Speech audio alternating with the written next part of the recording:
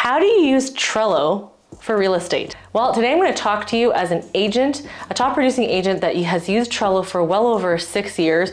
I'm going to talk to you about how you can use Trello to make your business more effective. Hi, my name is Melody Wilson. I'm a Canadian tech savvy agent, and I wanted to share with you how we use Trello for our business so that you can implement Trello into your own business.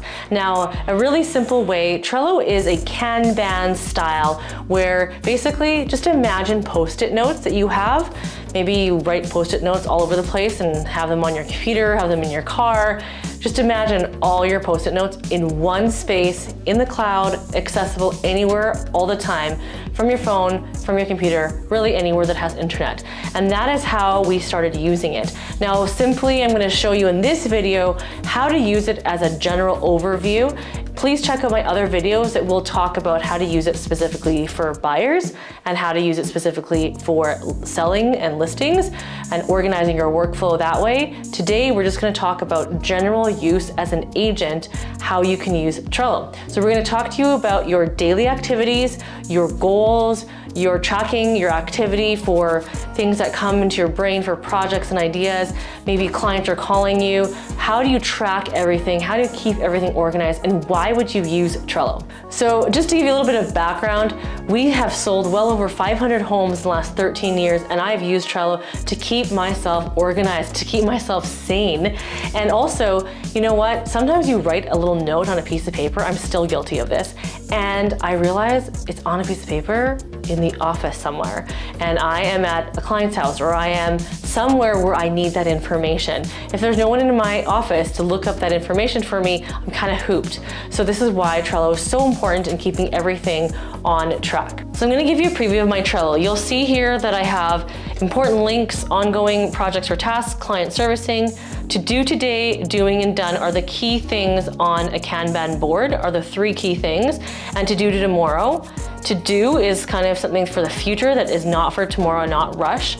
I have goals, I have quick reference, additional terms on deals, reference, ideas, lead source, video strategy, infill areas, things that are important to me. So each of these things are called lists. All the items that you see here in big lists, they're called lists. So you can click easily, just add another list. Now, all the cards you see inside here, they're just cards. You click add card, and it's very simple to add a title for the card. You know, we're doing right now, you can click and drag these items very easily. So when I'm done, I can click it into done. When you click on the actual card itself, you can see you can add a description, you can have a checklist, you can put labels, you can have your team members join so you can communicate with them, you can tag them.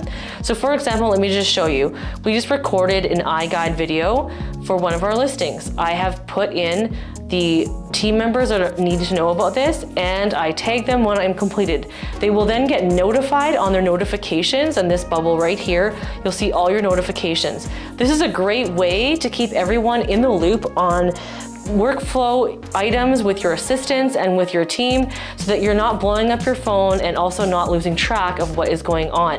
Now, if you take a look at things like check-in, I have things that I check in with my assistant on a regular basis, on a weekly basis, and monthly.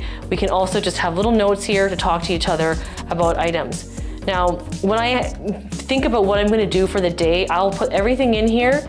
Once I start working on them, I'll drag them over to doing and done. Now, this is the same thing you can have for your assistants to do so that you can see what is my assistant working on right now, and you click on their board and you can see here's the things they're going to do, here's what they're going to be doing, and then here is what's done. And what is she working on tomorrow? You can see that we have labels, and you can click tags. You can add a lot of things. There's a lot of power-ups and automations where things can automatically pop up. Today, we're just doing a general overview. But it's important to have this information, as you can imagine, to keep yourself organized. And I have important things that I want to have links. I want to be able to send links out to my clients. I'm able to just copy and paste and send this link right away. It's very easy access on your phone as well. On the computer, it's easy. On the phone, it's just as easy. They're both the same. It's easy to scroll back and forth. Under to do tomorrow, under to do, if you want to make a due date, you can click due date, edit dates, and I can say I want to have this done by tomorrow or Wednesday, and then you click save. You can change the time by just clicking on this and putting 9 p.m. And you can also set a due date reminder as well. You can have it on the time of, you can have it come earlier, and just click save. Now you'll see there's a date associated. So now when I see this, I see that this is due on April 20th. If I'm filming and I want to do something, you can see here, we have a checklist, we have notes and places to film. You can take a look at the things I want to do. And once you're done everything, you can click this dot here and you can click archive all cards in this list. This way, at the end of each day, it's all cleared off and you start from scratch and you're able to start a new day all fresh from scratch. Now, if you're looking for the things that you hadn't done, you can search in the search bar and you can still actually find things in your search, in your cards, as long as you don't delete them.